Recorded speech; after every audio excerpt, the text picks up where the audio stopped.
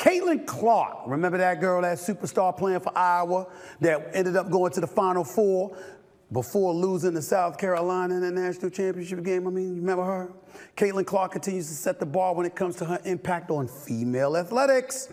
She's got one of the hottest selling jerseys in sports, y'all. According to Fanatics, led by the one and only Michael Rubin, Clark's Indiana Fever jersey is apparently sold out in all sizes. It was rumored that she actually outsold Dallas Cowboy jerseys, although that hasn't been entirely confirmed, of course, because that would be a feat. But in addition to the jersey sales, Clark now has an 8-year, $28 million deal with Nike that will include her own signature shoe. The deal is the richest sponsorship contract for a women's basketball player. She deserves it. She deserves it. Now, let me say something to all the ladies out there, okay?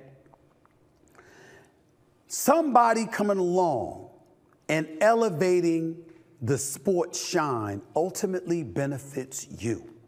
Go out there, compete with her, try to bust her up if you want to, and all of that stuff. Just don't hate on the acclaim that she's getting. And I know some people out there, particularly folks, you understand, that are looking at us, especially you African American, you're thinking about all the years that you've toiled through the terrain and you've tried to elevate the sport and your own profile and your own cachet. And Madison Avenue and stuff like that, they didn't seem receptive to it. Well, times have changed. And guess what? It's going to change for the better because Caitlin Clark's going to help it change for the better. All of a sudden, we're going to see Asia Wilson. She may get some more shine because she's that girl. Diana Taurasi going to get more shine because we know what she brings to the table. Ionescu, she's going to get more shine. Others, black, white, everything in between. It's about the ladies now more so than ever before. And if Caitlin Clark helps you appreciate that, it mimic Dawn Staley when they won the national title. And she went up on that stage and she said, I want to thank Caitlin Clark for uplifting the sport, for elevating the sport for all of us. Think big picture.